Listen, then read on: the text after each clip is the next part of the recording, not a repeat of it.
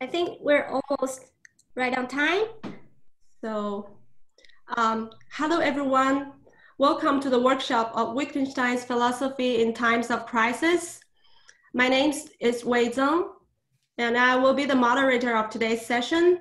So before we start, I would like to ask you to keep yourself muted during the whole session and use your full name hopefully in the alphabet so that we can all read the names. But you can turn your camera on actually, if you would like to. For the discussion, please write down your question or comments by using the chat function at Zoom. And let me briefly introduce this workshop. This workshop aims to bring together Wittgenstein scholars all over the world to reflect the current global crisis we're facing from different perspectives of Wittgenstein's philosophy. It is organized by an international team of researchers from Japan, China, and Germany. And here you can find the organizer here at the top of the participant list as co-hosts, Sao Li, Yi Jiang, Danka, and also David, who couldn't be here today. And we hope that the discussion we have at this workshop can help us understand what the problems really are and what can we do to make things better. And today's session will last for 2 hours in total. It will consist of a talk for 45 minutes, followed by a 15-minute comment and then a general discussion.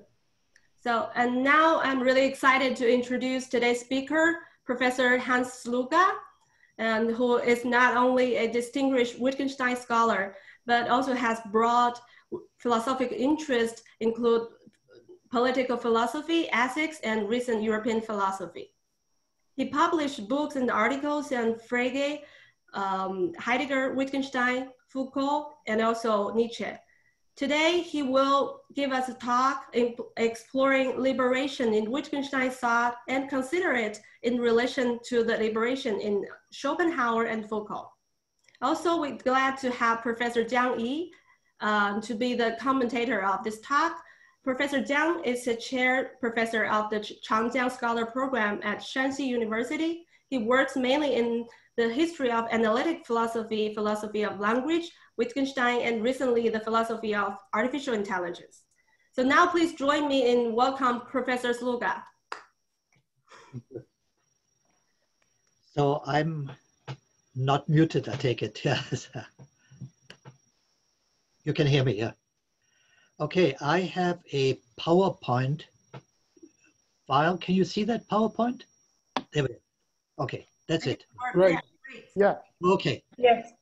So I have some 40 slides. I will talk around them and sometimes quote from them. So I'm happy to be here.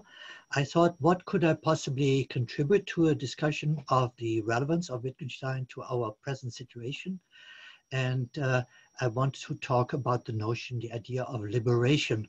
So most famously, of course, expressed in this metaphor of the fly and the fly bottle.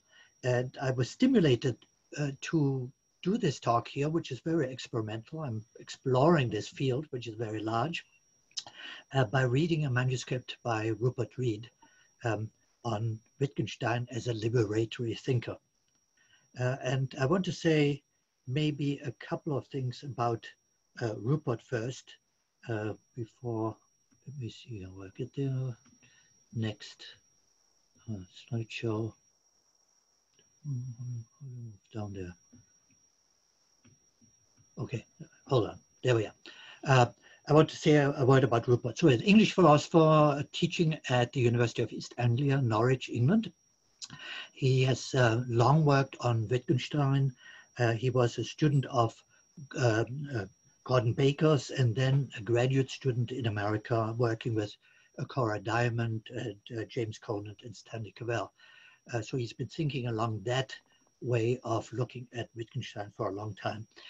Rupert is also a Green Party activist. He has been very engaged in politics, in political affairs, and most recently has been a spokesman for the Extinction Rebellion movement, so an strong environmental cause. He has been the editor of a book with Alice Creary called The New Wittgenstein, which among other things tried to reflect on this question, what does Wittgenstein possibly contribute to thinking about political matters? So I see three things there in Rupert. There is this concern with the new Wittgenstein, there is a concern with politics there, and there is a concern with environmentalism. And the question for me is, how is this connected? How are these issues, these political issues, connected for him with his account of Wittgenstein as a liberatory thinker? So the book I'm talking about is not published yet. It's supposed to come out later this year. There is a talk Rupert gave here in Berkeley some while ago, 2019, and you can access it. There you have the link to it if you want to have a look at that. Okay. So it's too early, of course, for me to do a review here, an assessment of this book, because nobody has read it yet, or very few people have seen it. So my goal is quite modest here. I want to explore this theme of liberation and sometimes talk about aspects of this treatment of liberation that Reid provides with. I want to look more specifically at this metaphor of the fly and the fly bottle. I want to contrast Reid's Kantian reading of the idea of liberation with one that draws on Schopenhauer. And I finally also want to look at the idea of liberation in Foucault in relation to Wittgenstein, because Reid again refers in passing to Foucault in that context. So four topics, and the first one is liberation in Wittgenstein.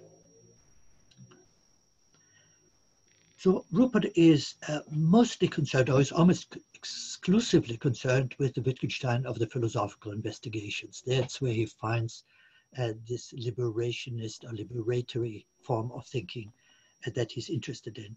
But I think that we need to go back much further and see that this theme of liberation is one which concerned Wittgenstein from the period of the First World War onwards, and that he looked at this idea of liberation and thought about this idea in a number of different ways as his thinking developed.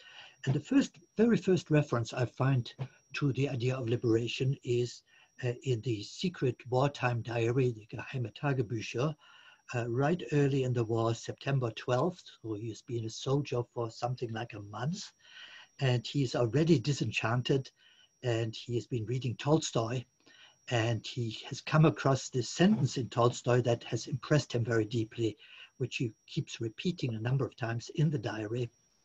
Man is powerless in the flesh, but free through the spirit.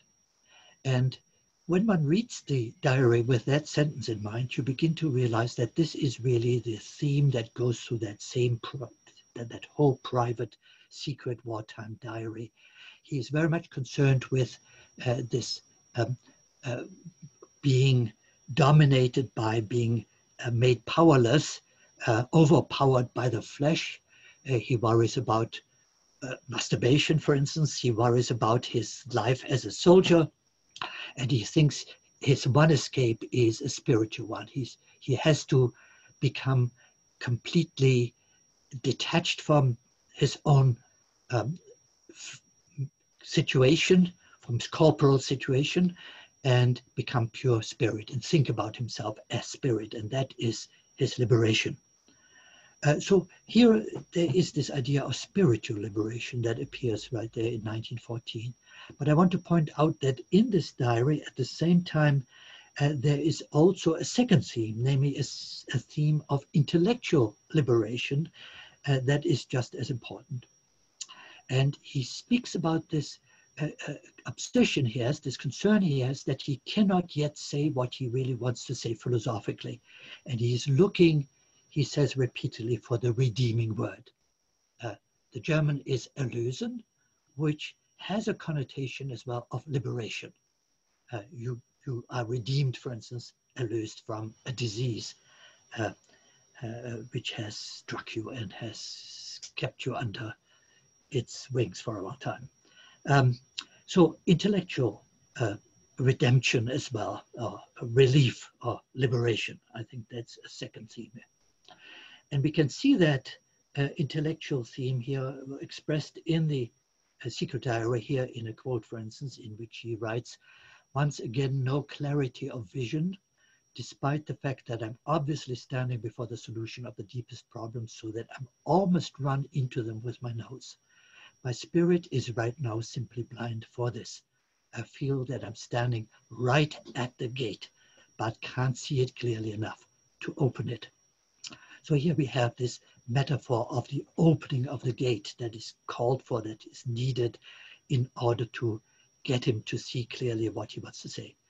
And when we look at the notebooks 1914-16, these philosophical remarks from the same period, we see that what he's engaged in at this point is thinking about logical atomism. He's thinking in particular about this question, how we can determine the nature of logically simple objects. That's the problem with that, for which he can't clearly see as yet, and for which he looks for redemption. He wants to be redeemed and be able to say what it is. So I want to argue at this point that what he is looking for is a philosophical theory. Namely, it's the justification of an understanding of the nature of logical atomism and the nature of these simple objects that constitute the world. But there is a change, of course. We are used to thinking about Wittgenstein, who is a skeptic about. He's questioning the possibility of metaphysics. We know that turn has occurred in the Tractatus. But I want to say there is an earlier Wittgenstein, a metaphysical Wittgenstein, who identifies very largely with Russell's project, metaphysical project of this constituting a new kind of metaphysics, and that he adheres to this certainly to the beginning of the First World War, but I want to say till around 1916. And that the third of these diaries from 1916 kind of fixes this moment at which he is turning away from metaphysics, turning away from Russell, and where he had previously looked for a liberation through the right kind of philosophical theorizing, the right kind of theory. Liberation now becomes for him liberation from philosophical theorizing. That's, I want to call, the Pyrrhonian turn. And that is reflected at the end of the Tractatus, where we are called to overcome the propositions of philosophy. And he introduces at this point this metaphor of throwing away of a ladder, which he has borrowed directly from Fritz Mautner, presumably, but indirectly from Sixtus Empiricus, the Pyrrhonian skeptic. And so that's why I call that turn in Wittgenstein the Pyrrhonian one. So my propositions are elucidatory in this way. The propositions of philosophy of metaphysics are elucidatory in this way. He who understands me finally recognizes them as senseless. He must, so to speak, throw away the ladder. He must overcome these propositions. So we already are dealing here with three kinds of liberation, right, in Wittgenstein. There is firstly that spiritual liberation that he connects with this idea from Tolstoy. There is the intellectual liberation that makes him capable of understanding what is the content, the meaning of logical atomism. And now there is that liberation that involves a turning away from philosophical theory altogether. So I make a big jump here and turn here now to first consideration of this metaphor, most famously metaphor, liberating metaphor in Wittgenstein maybe, Philosophical Investigations 309. What is your aim in philosophy? To show the fly the way out of the fly bottle. And there are a number of variants to this, and one of them we find in the Malcolm memoir. People haven't paid much attention to that in connection with the fly bottle. A person caught in a philosophical confusion is like a man in a room who wants to get out but doesn't know how. He tries the window, but it is too high. He tries the chimney, but it is too narrow. And if he would only turn around, he would see that the door has been open all the time. So we've been trapped in the room and we don't see how to escape from it when there is indeed the possibility of escape. And that is indeed exactly the situation of the fly in the fly bottle as well, of course. So two ways of putting that same thought that Wittgenstein formulates here.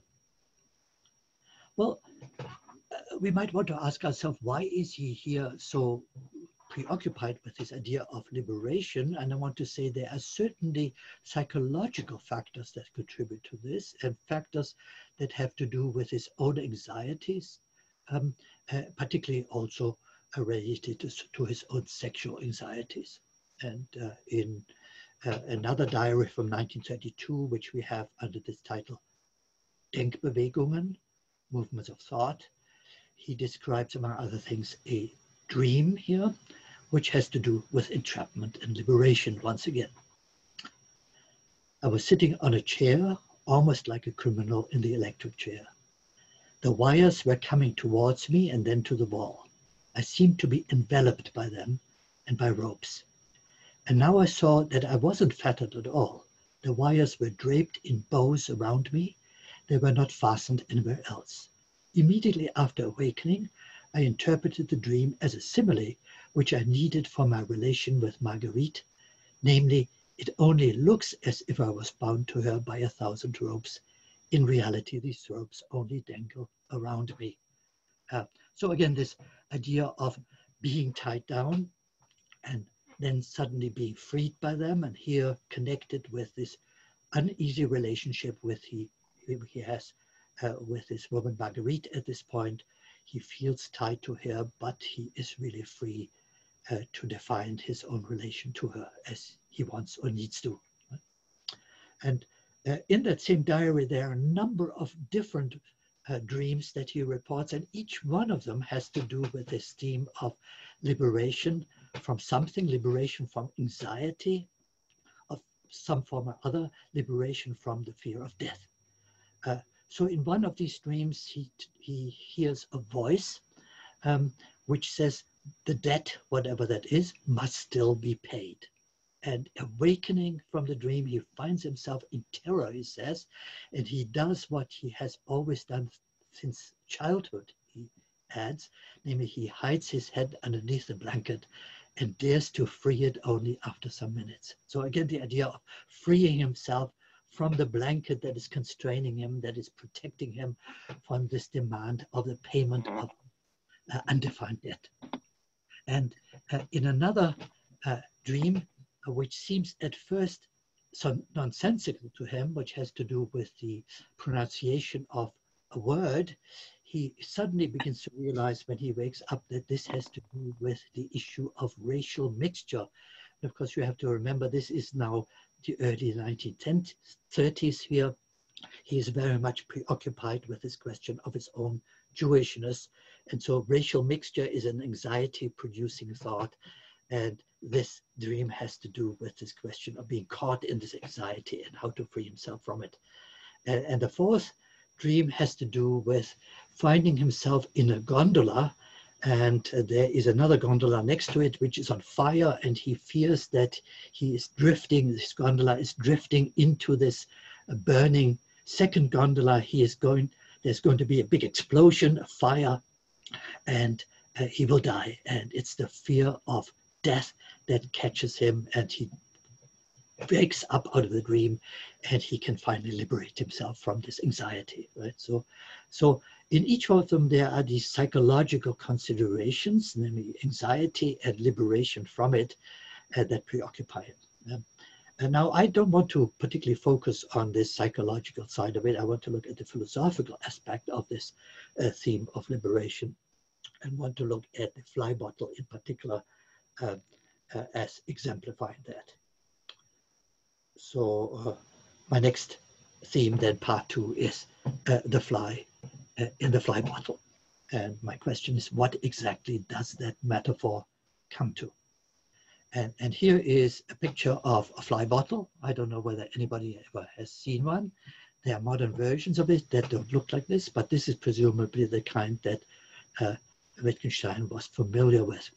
So it was invented in the Victorian age, a device for catching flies. And so how does it work, right? So the fly is open at the top, as you can see, and you can fill it with a sugary solution, which is there at the bottom of the container. And the fly bottle is open now at the bottom, and it sits on these 3 feet, so the fly can actually enter from below and go into the bottle and reach this sugar solution, this bait, and thereby get it what it is looking for. But having drunk from the sugar solution, the fly wants to escape now, but flies always fly forward. They fly towards the light. So the fly flies upwards and it flies into the glass. It flies back again. It flies again and again into the glass until it gets exhausted and it drops into the sugary bait and it drowns and it dies. That's the way the fly bottle works, right? So I think each one of these elements are of relevance for understanding what Wittgenstein is driving at. We really have to understand this particular mechanism here. The first thing is that if the fly had only been able to retrace its steps, then it could have escaped.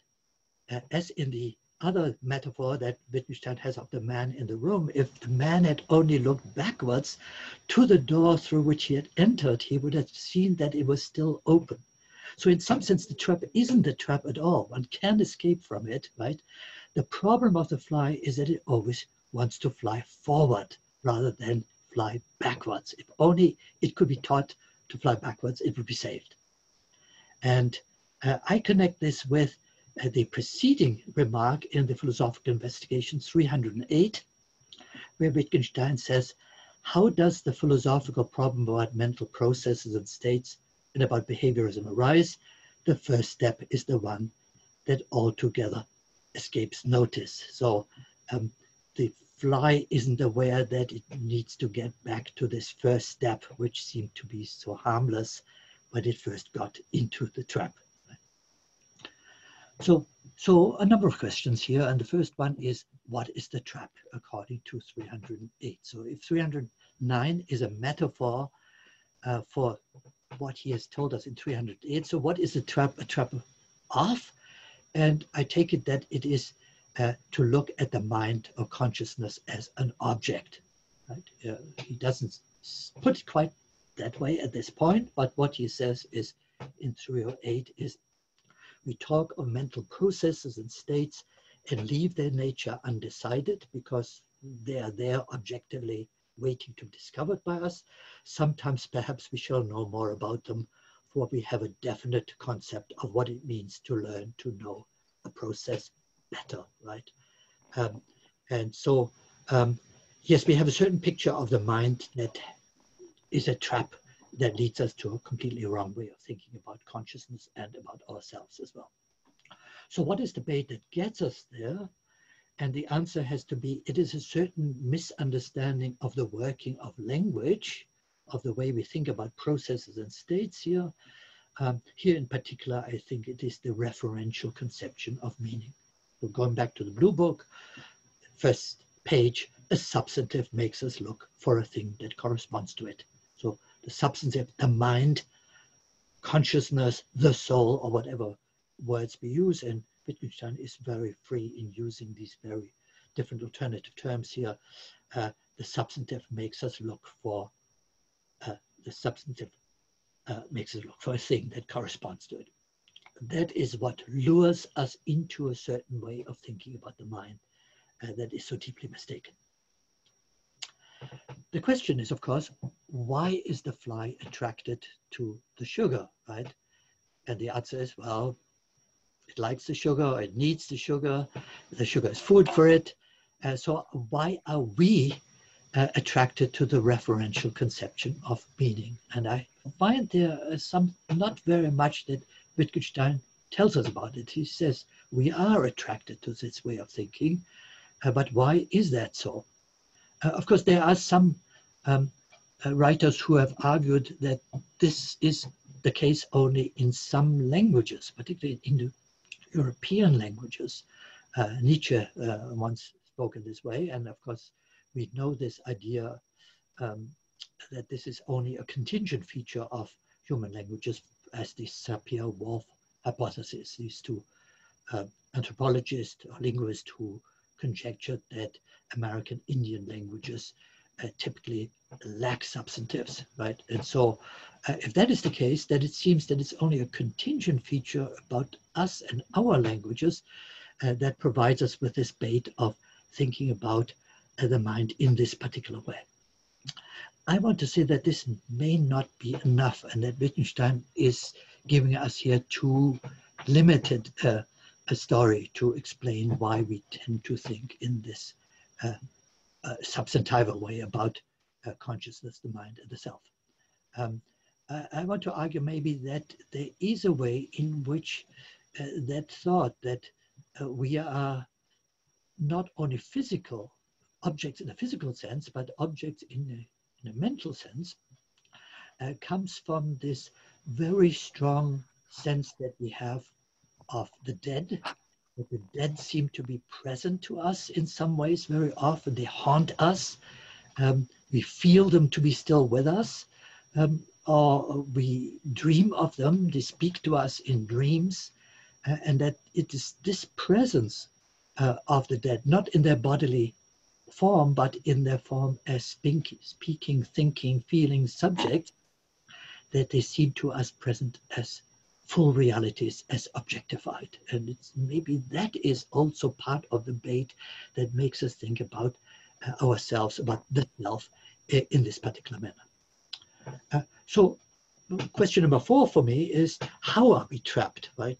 In some sense, the door is open, the bottle is open at the bottom. So why are we trapped, or how are we trapped when we are trapped in this particular way of thinking?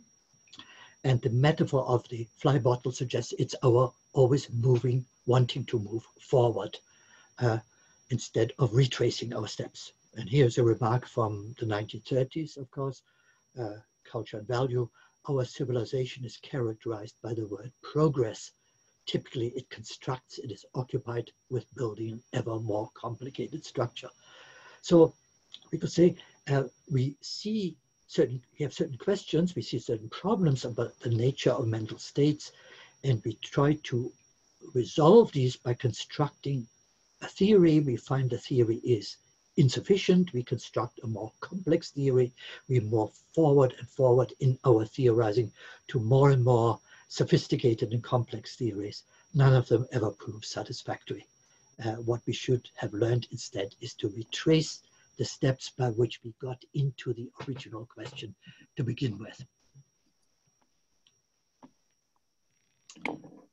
So what does the fly represent in the metaphor? That's another question I was entertaining in my mind, right? It seems to me this is a particularly difficult question to answer. Flies are a nuisance, right? And a possible disease. And that's why we have traps to get rid of them. That's why we have the fly bottle. So why then does Wittgenstein want to liberate the fly, right? What does it, the trapped fly, represent for him? And one might go back here to a personal explanation and say, well, look, I mean, the fly bottle is not a very pleasant way of killing flies. You can see it struggling there again and again to try to get out, and it doesn't succeed till it finally drowns. And so I assume that the young Wittgenstein must have seen these fly bottles and must have maybe been repelled by them, because in Philosophical Investigations 284, we read that we cannot imagine pain in the lifeless stone, but now look at a wriggling fly, and pain seems to be able to get a foothold here. So was it that he saw the pain in the wriggling fly that upset him, right? Well, of course, that only explains something about the metaphor. What I'm concerned about is this question, why must the fly be liberated when it is entrapped, or why must we be liberated from our philosophical propositions? Why can't we just simply be left with them, right? So we are liberated, it seems, in 301 from the Cartesian conception of the self, right? That is what is at stake here. But the question is, of course, first, how did we ever get entrapped in this, right? This is a question which I don't know that Wittgenstein really fully addresses. And I'm saying here on the slide that we often find that we first must convince our students of the Cartesian conception of the self and how plausible it is, right? That we, what Descartes offers us in his meditations. And then when we have familiarized our students with this philosophical view, then we disabuse them afterwards in Wittgensteinian terms. So we first must entrap the student in order to liberate them, right? And that seems a peculiar way of going about it, right? So are we inevitably, that we as ordinary people, not necessarily philosophers, necessarily entrapped in philosophical views? Are we necessarily entrapped in the Cartesian view? And how did we get there, right? And why do we need to be liberated here? Maybe we should say, yes, we need to think about philosophical problems in this very broad sense, as that even ordinary people, non-philosophers, have philosophical commitments and beliefs, and they may not know anything about philosophy, but they still need to be liberated. Reid in his book writes about liberation from ideologies, not only from philosophies, strictly speaking, but then of course the question is, what is an ideology? I don't know what the answer is to that.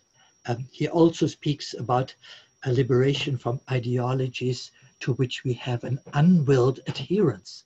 So maybe if we have a set of beliefs to which we have a willed adherence, that we shouldn't necessarily want to, or couldn't be necessarily be liberated from that, but liberation from ideologies with an unwilled adherence, or ideas and assumptions which are not freely and openly understood, he also says. But then my question, of course, would still be, to what beliefs do we fully adhere willingly, right? Is our adherence to beliefs willing always? And do we really have a free and open understanding of what we believe? Well, usually I want to say not, right? And so what do we need to be liberated from, right? And what can we be liberated from? Are these only philosophical propositions? Or are these much broader sets of propositions? And all that, I think, is not fully spelled out in Wittgenstein's metaphor. Well, so liberation from any case, right? So that's what's at stake in 309. And the context at least suggests that what Wittgenstein is thinking about above all is at this moment a Cartesian or substantival conception of the self. And as I said, Reid thinks of this liberation as in much broader terms. Sorry, I'm repeating something I had on the previous page here. But my question is here, can we really speak of liberation from ideologies or beliefs or assumptions? Is that a metaphor when we speak in this way? I mean, more typically we speak, and Wittgenstein speaks of liberation from a psychological state, a fear, an anxiety, an obsession, a danger, or maybe more objectively from a form of domination. I can be liberated from domination. I can cease to be a slave, right? Or can be liberated from exploitation. Foucault writes about such things, right? And it seems to me that maybe when we talk about liberation from ideas, that is a derivative notion. It's derivative in the sense that an idea can get us to be fearful, or can make us fear anxieties, or make us obsessive, right? And we can be liberated from that obsession. But otherwise, when we speak about liberation from an idea or an ideology or belief, what we are really talking about is just giving up that ideology or giving up that belief, right? So my example would be, we may be obsessed with the Cartesian conception of the self.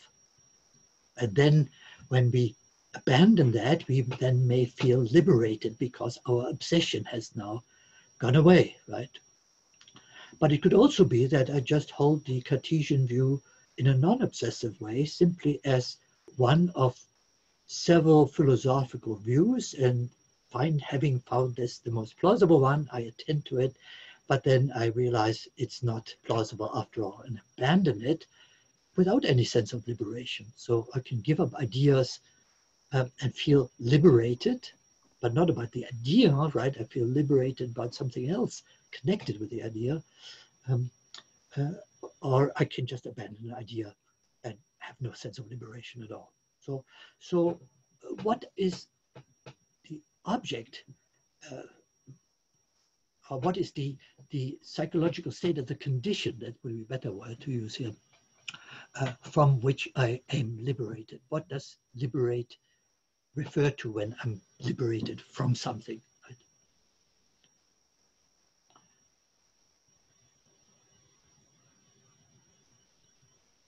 So in this context of 309, 308, we are talking about liberation from this Cartesian conception of a mind. But the question is 309 meant to formulate a general philosophical methodology? That's what Wittgenstein doing at that point. He's putting that aphorism before us without any condition, right? Without any qualification. But it is an aphorism, right? And aphorisms, I say here, are splinters of insight. They are not comprehensive theories. So should we take that one sentence to be a characterization of what Wittgenstein is doing everywhere in the investigations or everywhere in his work? And I'm skeptical about this because he is so skeptical about this very idea of there being a single method. So in Philosophical Investigations 133, he says, there is no single philosophical method, though there are indeed methods, different therapies, so to say, right? So why should we assume that liberation, the liberating methodology, is the methodology of the investigations or of Wittgenstein's philosophizing? When we look at Section 109 in the investigations, for instance, he says something quite different. He doesn't talk about liberation at all. We may not advance any kind of theory, so it's non-theoretical, right? There must not be anything hypothetical in our considerations. We must do away with all explanation, and description alone must take its place. Or in 124, philosophy may in no way interfere with the actual use of language. It can in the end only describe it. It leaves everything as it is. So description or describing is also another method that Wittgenstein is talking about here. And these statements clearly refer back to things that Wittgenstein had talked about in the 1930s, reported to us by the notes that Wittgenstein kept of Moore kept of Wittgenstein's lectures in this period, where Wittgenstein is saying he is concerned with establishing a kind of phenomenology, namely a description of grammatical forms. Right?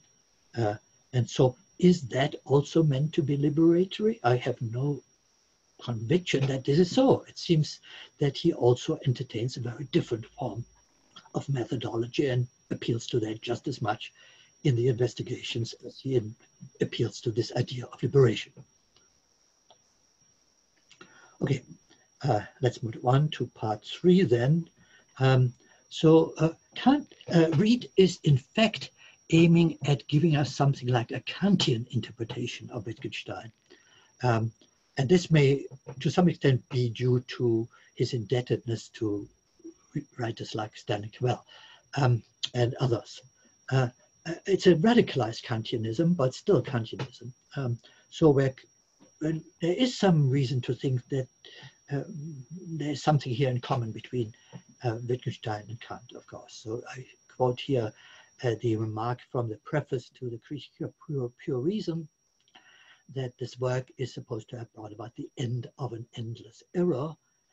And Wittgenstein in the Tractatus, of course, saying that he has given the endgültige Lösung, solution of his philosophical problems, right? So there is a context here. We can see connection here.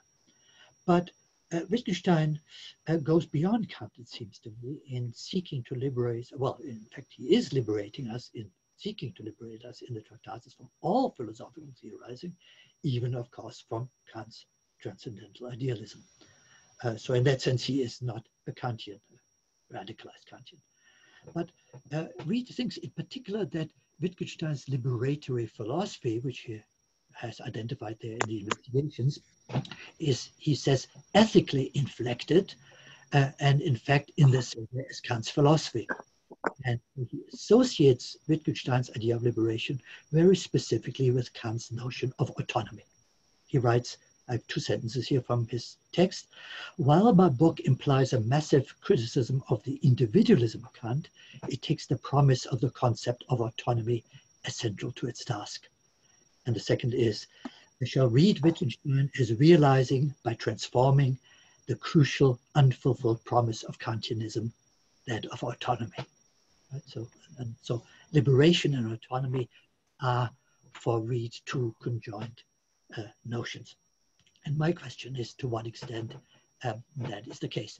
Now, Reid goes beyond a Kantian reading in that he says that Wittgenstein does not share Kant's individualism, that Wittgenstein's liberatory philosophy is second personal, or that it is in the I-you mode, or I-you modes are focal, he says. And he goes, in fact, a step further even. I mean, it's not only is liberation an ethical undertaking, an interpersonal undertaking, it's a political undertaking. So liberation, in my conception, is therefore necessarily political. In this, I follow Michel Foucault. And that's where the first reference to Foucault in Reid's book occurs. And Reid takes the evidence for this second personal I-you modes, or even political reading of Wittgenstein from the dialogical style of the philosophical investigations.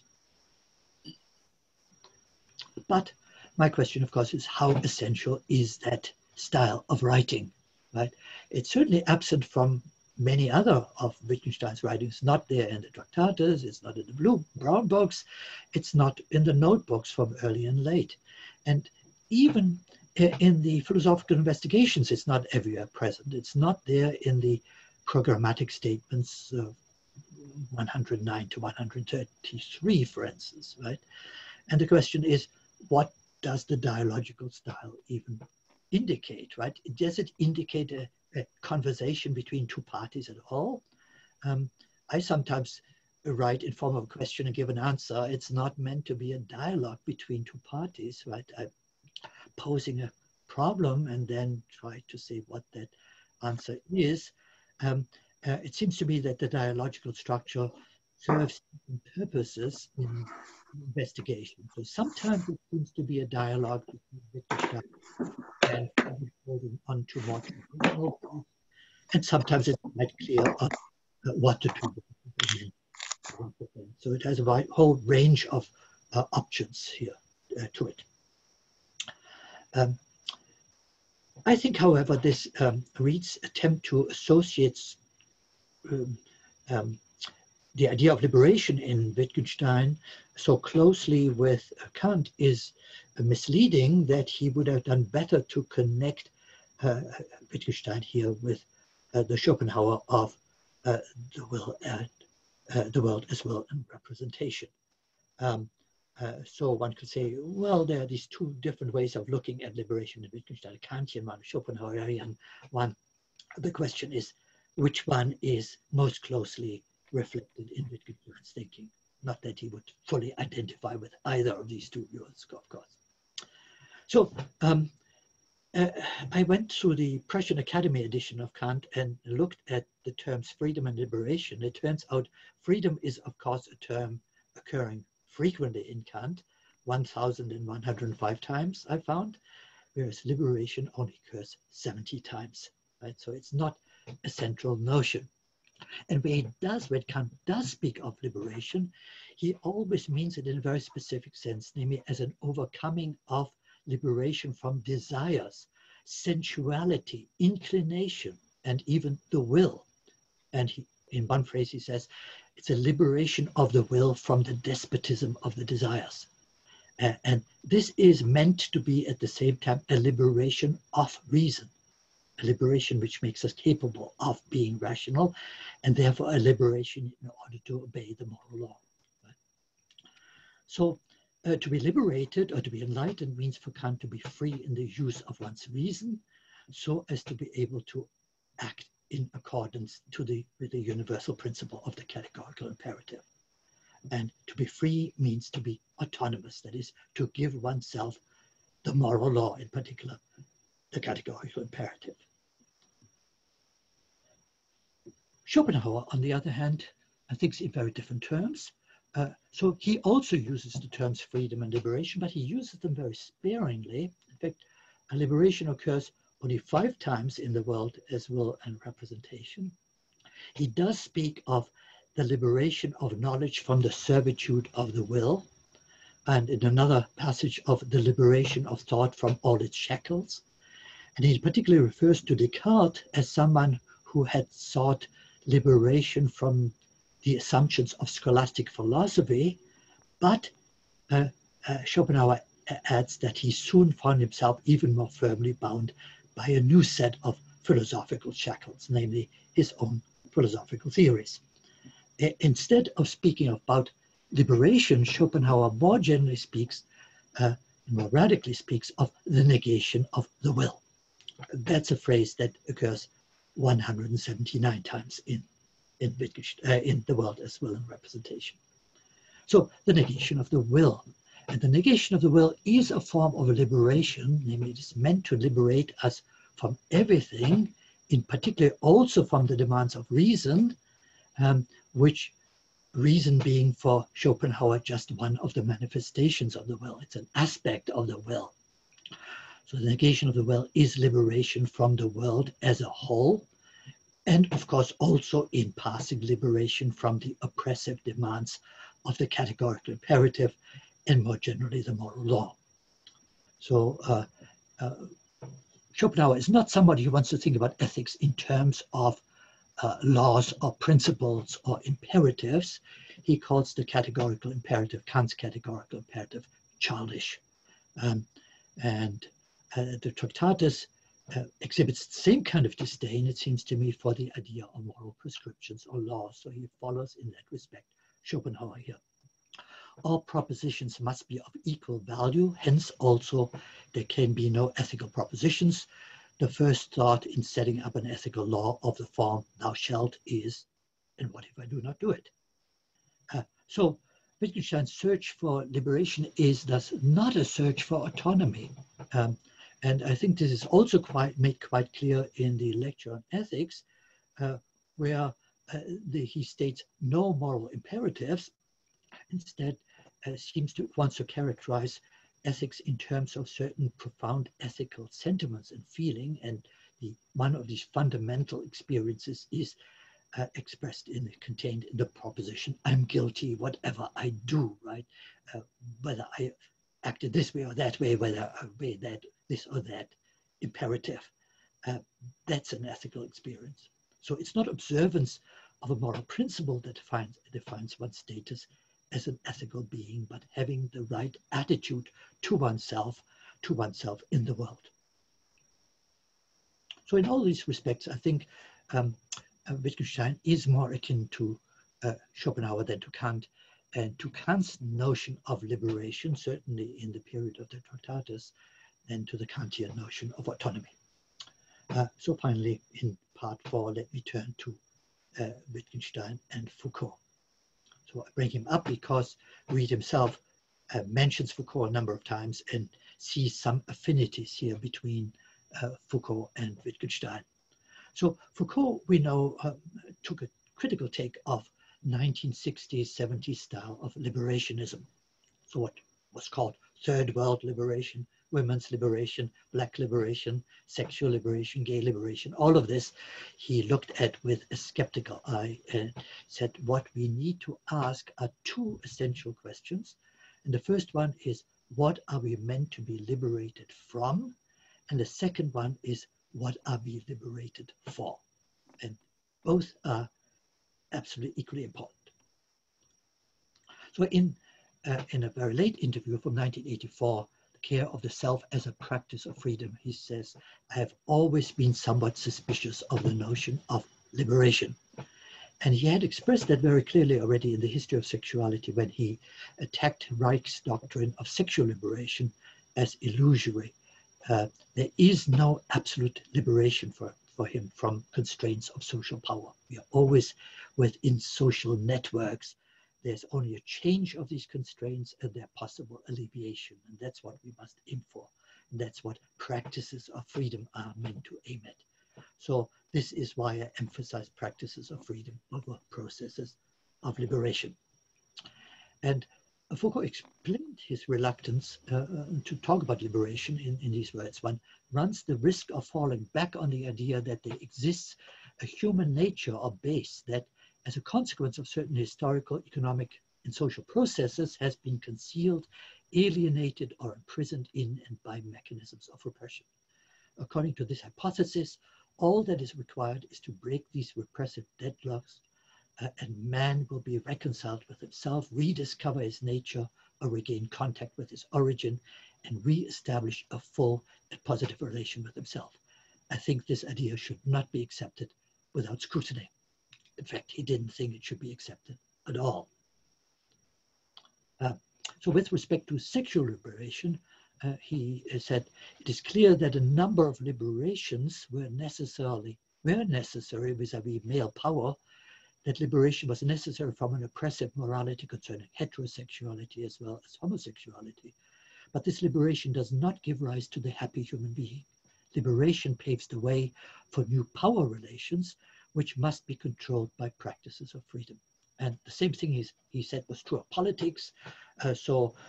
Liberation from political domination, for instance, of the previously colonized states of the world, was indeed necessary, but the question was still what should be done afterwards when liberation has been achieved, right? And that is what practices of freedom need to concern themselves with.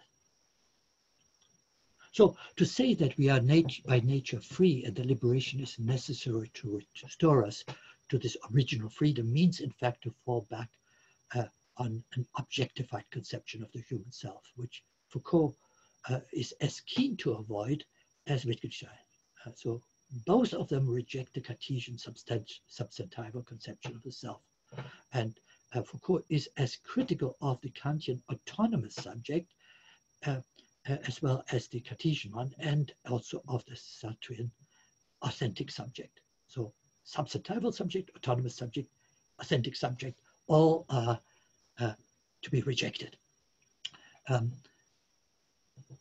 Well, where Wittgenstein may have got this idea of liberation from Schopenhauer, to some extent maybe from Tolstoy, Foucault, of course, derived his from Nietzsche, and in particular from The Gay Science, which is a deeply liberatory book. Read it again and you find that's what Nietzsche is actually talking about.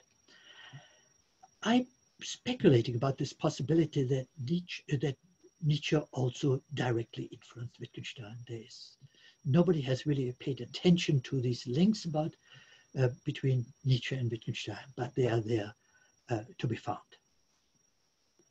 So Nietzsche writes in that book of the need to look at European thought and morality in a new way, but in order to achieve that goal, he says one must have liberated oneself from many things that oppress, inhabit, hold down, and make heavy precisely us Europeans today. The human being of such a beyond who wants to behold the supreme measures of value of his time must first of all overcome, überwinden, this time in himself. Interesting enough, this term that is to be found in Schopenhauer, certainly at these crucial moments, but also, of course, in the last sentence of the Tractatus occurs also here in the Gay Science. And Nietzsche also writes, the ability to contradict the attainment of a good conscience when one feels hostile to what is accustomed, traditional, and hallowed. This is the step of steps of the liberated spirit. So for me, the question is then, to what extent should we associate Wittgenstein's way of thinking about liberation, not only with Schopenhauer, but also maybe more directly with Nietzsche?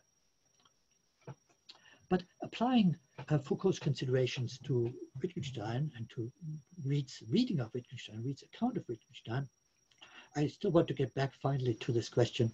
What is this dual question? What is Wittgenstein's philosophy meant to liberate us from? That is what we really need to get clearer about. But the second one, more difficult to deal with, is what is it meant to liberate us for? What is it? Where are we supposed to be at the end when we are liberated, right? It appears to me that neither Reid nor Wittgenstein, in the way that he's interpreted by Reid, gives us an answer to that second question. We seem to be stuck with a negative conception of freedom, freedom from, right? And this is a conception which is largely characteristic of modern liberalism, as Isaiah Berlin has argued anyway. So should we then say that Reid and possibly Wittgenstein, as Reid sees him, remain stuck in a liberal understanding of freedom where freedom from is the end of the process of liberation, right? Is freedom itself the goal of the liberating process?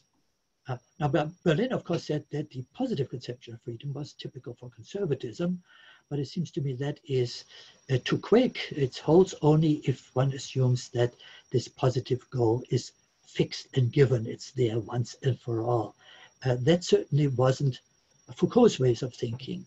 So one might say, if one thinks of the need for determining positive goals of liberation, as Foucault sought to establish them in his practices of freedom, then this freedom for is not a conservative character. It's itself a liberating phenomenon, and that's how I would like to see it. So liberation is certainly a theme in Wittgenstein. It is a theme in both Wittgenstein and Foucault. But I think that I want to resist the idea that we can capture everything that they say in terms of that single concept. I think that both of them were not static thinkers, and there is not a single concern that can encapsulate everything they stand for. So for me, there is a metaphysical Wittgenstein, the one from 1911 to 1914 or 16. There was an anti-metaphysical Wittgenstein. There was a Pyrrhonian skeptic in Wittgenstein. There's an anti-skeptical thinker, of course, also in Wittgenstein. There's a phenomenological Wittgenstein. There's a therapeutic Wittgenstein. Yes, and there is also a liberatory one that Reid has put emphasis on, and that deserves credit, of course. So I want to think at the end of both Foucault and Wittgenstein as experimental thinkers, experimenting with different forms of thought. There's a wonderful passage from Foucault in an interview with the Italian writer Duccio Trombadori, where he says, "I'm an experimenter and not a theorist. I call a theorist someone who constructs a general system, either deductive or analytical, and applies it to different fields in a uniform way. That isn't my case.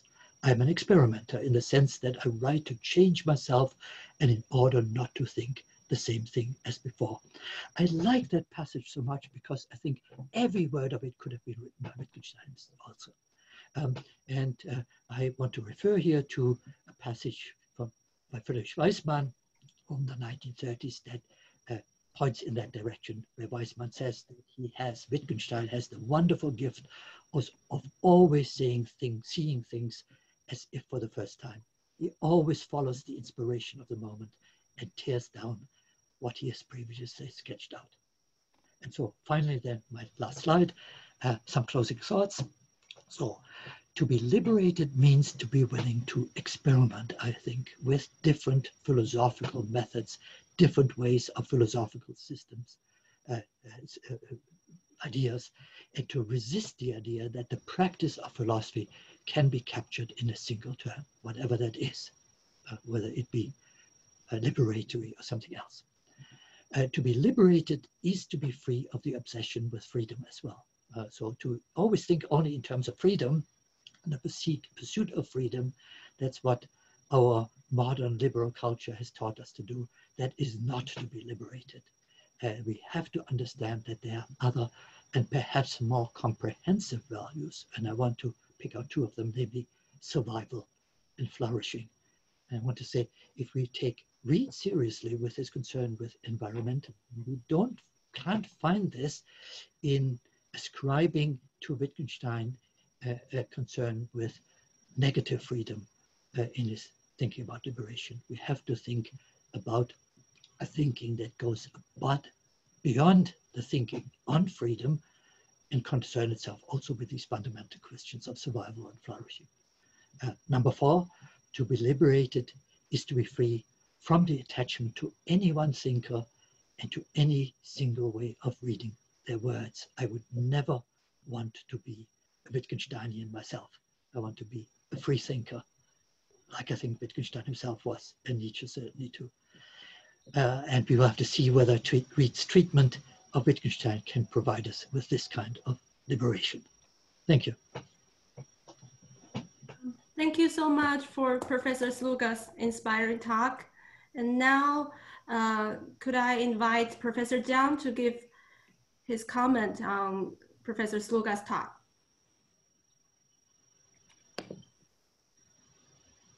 Yes, thank you, Professor Hans Sluga. Thank you, Zheng Wei, to invite me to be response to Sluga's talk. And I think this is a very inspired talk and a very good topic for us to understanding Wittgenstein philosophy in different ways. I think the Professor Robert Reid should be the best person to respond to your talk just because you gave a talk to him. But actually, I read his talks in advance, and also I listened to your talk, the order of from your PPTs, PowerPoints, and I found something very fresher rather than I read before.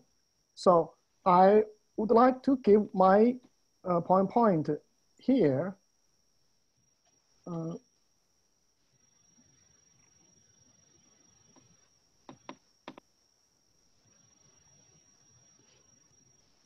Yeah, could you see?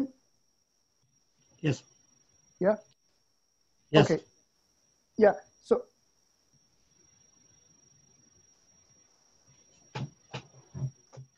Yeah. So the first questions I want to ask about Hans Sluga's talk is the meaning of liberation in Wittgenstein and other philosophers. So I just want to make it clear what the distinction of liberation and freedom. So I didn't pay attention to the implicates of freedom in Wittgenstein and other philosophers before, but after I listened to Hans' talk, so I realized that I should put the consideration of the difference of liberation and freedom put in here. So the first of all, I want to ask what kind of liberation in Wittgenstein philosophy?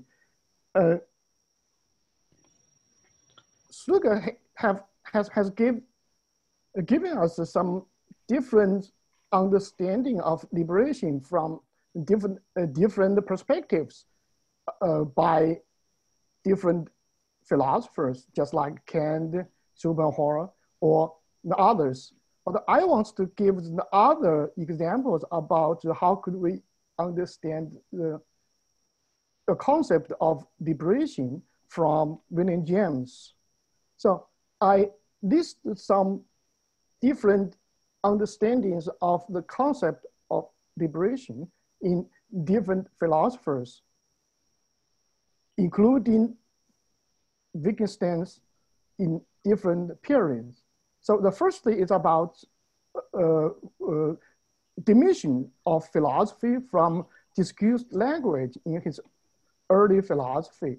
So as we know, actually, in Tractatus, Wittgenstein dismissed all philosophical problems by analyzing our language in logical analysis. So actually, we can find he wants to put all the philosophical problems in one sentence. That is, we can look at philosophy in the very bright way. That means we can look at the very logical language, which provides us with some propositional structures. But finally, you know, in the after 1930s, Wittgenstein gave us the other understanding of liberation as a description of usage of language in our ordinary life. So we can find, even in Wittgenstein's philosophy, we can find different perspectives of understanding of liberation. And also we can find some other understanding of liberation in different philosophers, such as Kant, Schopenhauer, and William James. So Sluga has given us very clear interpretation of the understanding of the concept of liberation in Kant and Schopenhauer. Here, I just want to mention that question about how to understand the concept of liberation from William James' philosophy. So James also talk about our language when he making some ideas about how to understand our experience in our life. So here I quote two passages from his one passage from his Principle of Psychology. So as he said, there is no conjunction or preposition and hardly and the virtual phrase, syntactic form or inflection of voice in human speech that does not express some shading on other relation, which we at the moment actually fails to exist between the large object of a thought. If we speak objectively, it is the real relation that appear revealed. If we speak subjectively, it is a stream of consciousness that it matches each of them by the inward coloring of its own. In either case, the relation are nameless and non-existing language is capable of doing justice to all these shadows. So William Given in his book, he mentioned that the William James idea on language, that in this passage I quote, language simply cannot grasp the transitive parts. It either overlooks them or it substantializes them. In either case, they are not recognized as such. This realization leads James and time to reject language. Language is the most impact and expensive means yet discovered for communicating thought. So we can find in this way, we can find in lot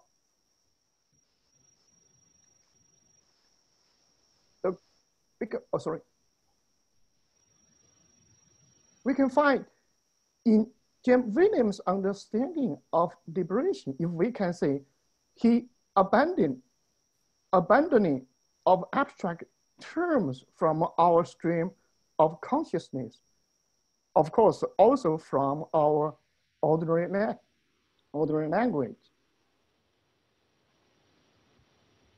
Right now, next, I just want to ask three questions about the liberatory reading of Wittgenstein philosophy by Robert Reed. So, and also to Hans. So one is about philosophical or metaphysical preparations with preparations from common sense. So what the purpose of Wittgenstein to make such a distinction? As we know, in Tractatus, Wittgenstein gave us some metaphysical preparations.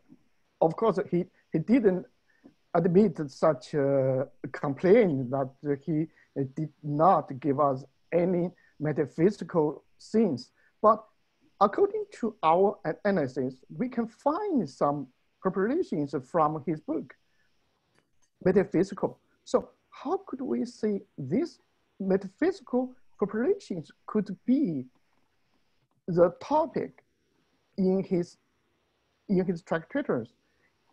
And the other one is about the preparations from common sense. How could we do with his preparations in his investigations? So there is some distinction between two preparations, philosophical preparations and common sense preparations. And which one would be the aim or purpose of Wittgenstein to make such a distinction? The second question is about, so we can find his Tractatus would be read in ethical way. Some people would say he gave us some ethical ideas in Tractatus, but also some people ask whether we can read Tractatus in this way as mathematical way. So I just want to ask how, on what level for Wittgenstein to consider his work as ethical? So this is question. The third question is about two styles of writing for Wittgenstein. So just as Hans mentioned, he gave us a dialogical way to present his ideas, or on other ideas, or by a phraseistic way to present his ideas. But how could we compare the two ways together to consider his different styles of writings?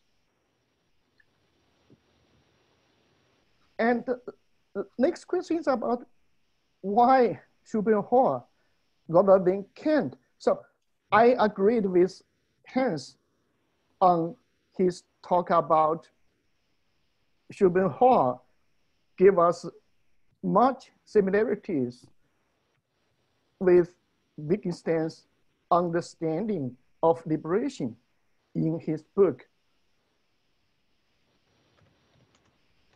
And also Hans gave us some examples of how could we dismiss the Kantian understanding of liberation, not liberation, but freedom in Kantian way. So here, I just want to ask, what difference between Schopenhauer and Kant in the liberation reading? So we can find passages from Schopenhauer on liberation of cognition, as Hans mentioned in Schopenhauer, The World as Will and Representation. I hope that all these remarks have impressed me to make clear the nature of subjective condition for aesthetic pleasure and how great a role this subjective condition plays in the pleasure itself, namely liberation of cognition from service to the will forgetting oneself as an individual and the elevation of consciousness to the pure witness, timeless subject of cognition, independent of all relations. So we can find in this way, Schopenhauer talk about liberation just from the aesthetic way, rather than from cognitive way. And also from his book, we can find some passage very interesting relating to our topic. For the most part, cognition always remains subordinated to the service of the will, as it in fact developed in its service, and indeed sprang from the will as a head spring from the trunk of the body. With animals, this servitude of cognition to the will can never be overcome.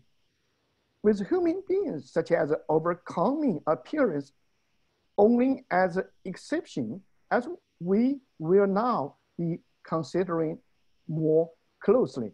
So here we can find he used overcoming or overcome, the term which was used many times in Kant and other philosophers. Also, he mentioned that we find that the peace and the blissfulness we have described in the lives of saintly people is only the flower that emerges from the constant overcoming of the will. And we see the constant struggle with the will to life as the soil from which it rests. On earth, nobody can have lasting peace. So we can find from Schopenhauer, he gave us some way of overcoming of will to peace or to the latest peace. Of course, nobody could do that, but he preferred to give us such a purpose or aim of such overcoming of will. And also, I have other questions about why Schopenhauer rather than Kant, if Wittgenstein read Kant through Schopenhauer as Hans mentioned. So actually, he didn't mention this point in his talk today. But we know Wittgenstein knew Kant just through Schopenhauer or the other newer conditions. So if we know how Wittgenstein understood Kant, so we can know how Wittgenstein understood Schopenhauer. So in Kant, maybe we can find that there's no concept of liberation and overcoming as Hans mentioned. So he prefers Schopenhauer rather to Kant. So, but actually in Kant, he also gave us some descriptions or some explanation about how to liberate from. So, especially in his practical reason. So from his first critique, we can find some passages or sentences about his talking about liberation. So he said, the moral law and with its practical reason come in and force this concept, freedom, of us. So we can use our moral law to talk about our freedom So the freedom, the concept of freedom was established under moral law. And also he gave us the other mention about consciousness of this fundamental law may be called a fact of reason, because one cannot reason it out from antecedent data of reason. So the fundamental law, as Hans has mentioned in his talk, is the categorical imperative. So we can find such a fundamental law has the authority to determine our understanding of freedom.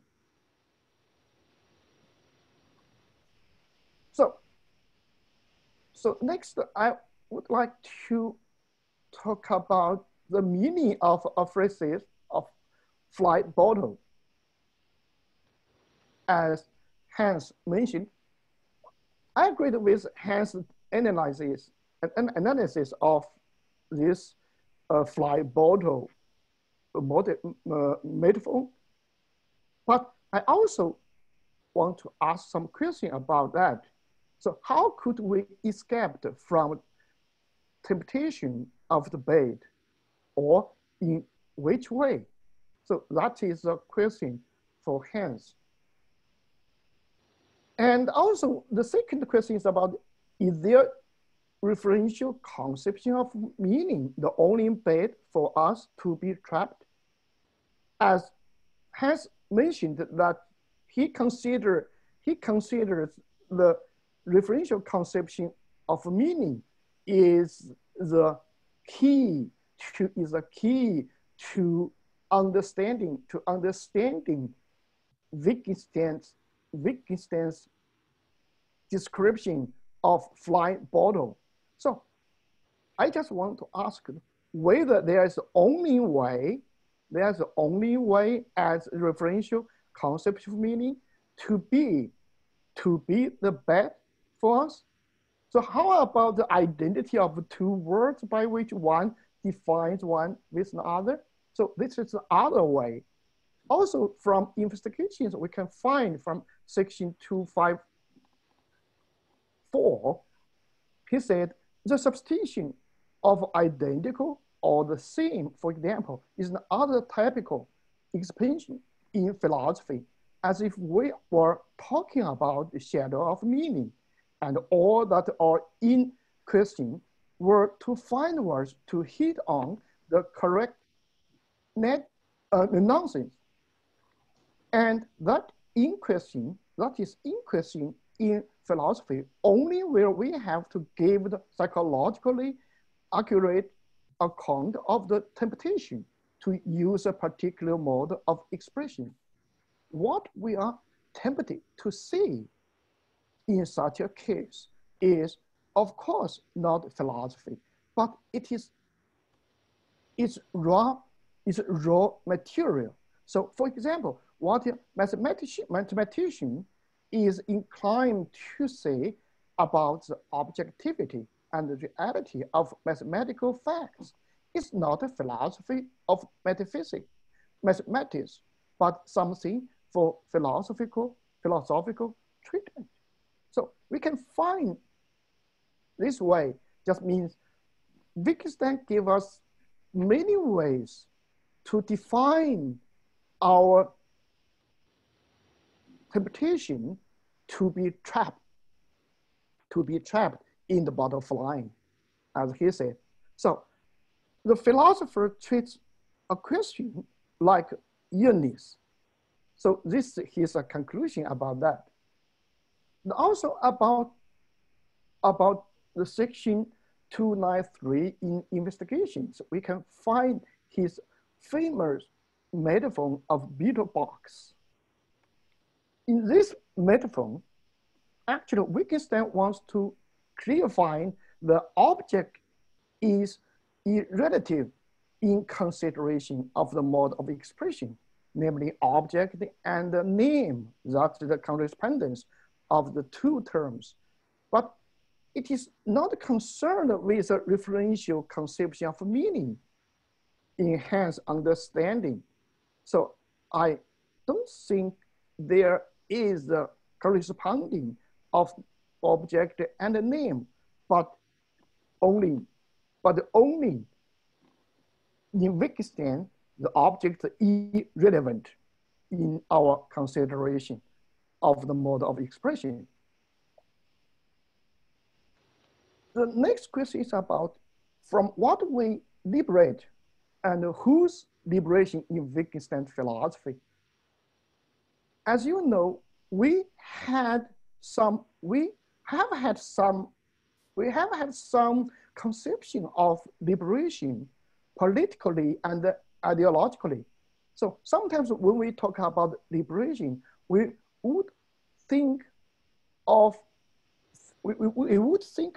something liberated from, just like we liberate people from impressive, and we liberate people from some fears, such as, but we liberate people from, that means we do that.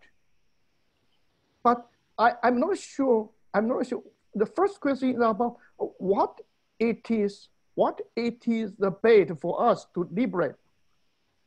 So that means liberation from confusion or from temptation. I'm not sure. There's just a question about that. So is that a deliberate choice? Or when we talk about liberation from or freedom from, so actually I just want to make clear about the distinction of liberation and freedom.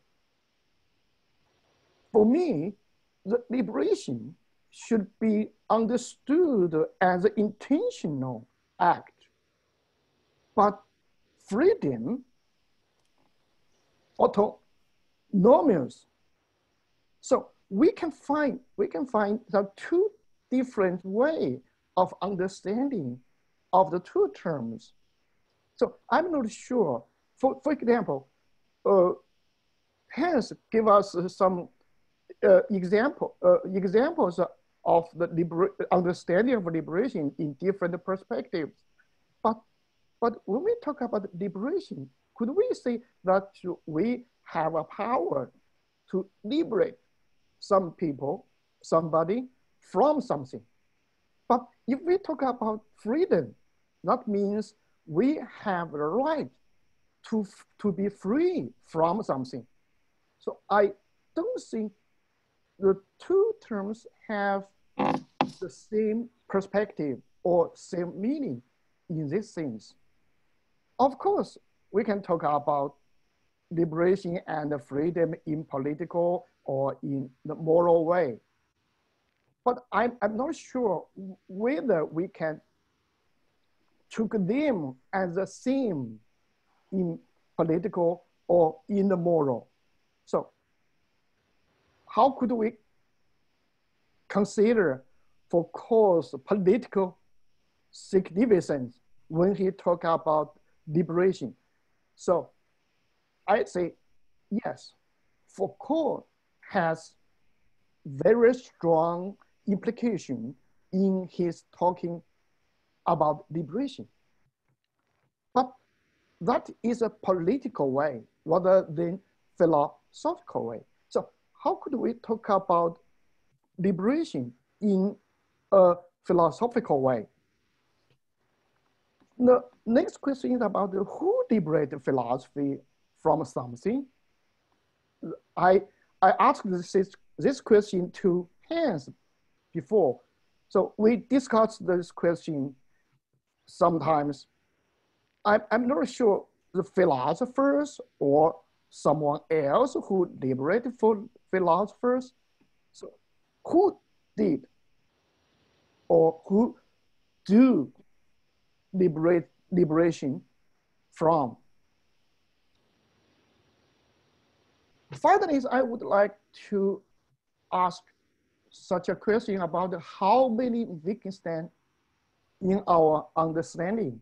So we can find the different names for Wittgenstein. So metaphysical or ultimate physical or a Pyrrhonic or adescriptic or phenomenologist or liberationist, even experimental. So of course we can give all the names to Wittgenstein, from different perspectives. But in my understanding, so I would like to see that Wittgenstein philosophy might be seen as escaped from. That's different from liberationist or experimental. But escape just means no way we couldn't have in advance. We just want to escape from something. So this escaped from in two senses. One from any philosophical temptation. The other from any attempt to label his philosophy under a single name. So if we could have such understanding of liberation in Wittgenstein in escaped way. So we can find he had very open mind to each possibility for us to look at our philosophy and language as they are. So that's my conclusion. Thank you. Thank you so much for Professor Jiang. And I can see we have a lot of questions. So Professor Sluga, could you give a quick response? I know there's a lot of questions to answer, but maybe we can discuss also in the discussing session. So could you give a quick response to Professor Jiang's comment? Yeah, I can be very short here. I mean, I realize I offered a kind of grab bag, and there's lots of things going on there. So firstly, is it useful to think about Wittgenstein in connection with the idea of liberation? This is Reed's proposal that we should think about Wittgenstein in these terms. And I think the answer is, for me, yes. That is an illuminating line of thinking. But is it sufficient to think about Wittgenstein in terms of liberation? And there I'm in favor of a more pluralistic approach to Wittgenstein. I'm somewhat critical also of the therapeutic and resolute readings because they seem to me too reductive and just forced to, in the end, to ignore too much of what Wittgenstein actually does. Yes, useful, but not sufficient. Third point is we need to think, if we want to pursue that theme, then we really do need to think about this question, what exactly does Wittgenstein mean by liberation here? And I would expect more than Reed actually offers us here, and one would have to situate that into a larger context. So Kant and Schopenhauer certainly come to my mind as relevant reference points, but I want to say Nietzsche and Foucault, yes, as well. So we need to situate the idea of liberation in Wittgenstein in this larger philosophical context in order to make any precise sense of that. I leave it at that and won't try to respond to Professor Yi's points in detail. Can you just comment on the two chat questions here that we had? So one of them was about quietism. Yes, I mean, Wittgenstein definitely has a